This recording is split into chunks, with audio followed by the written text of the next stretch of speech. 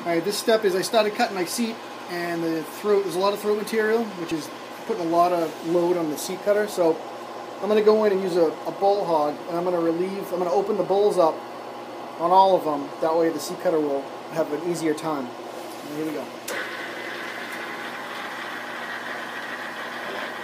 This is called a bowl hog, or a throat cutter. I think it's 70 degrees.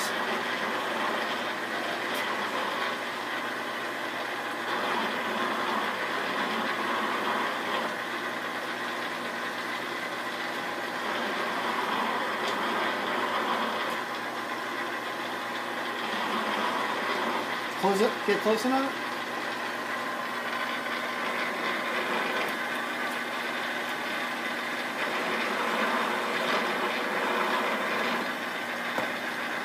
So that's my 70-degree bowl angle. So I've got a 30, 45, and a 60, and then a 70 transitions into the bowl of the throat of the